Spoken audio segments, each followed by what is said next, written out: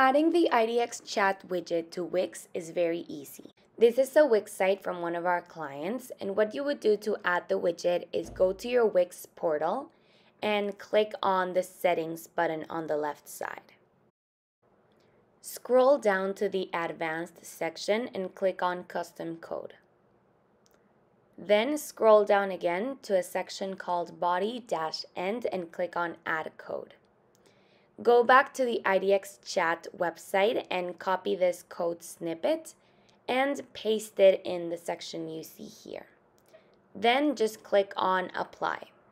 To see the changes, go back to your website and refresh it, and you should see the chat widget over here at the bottom.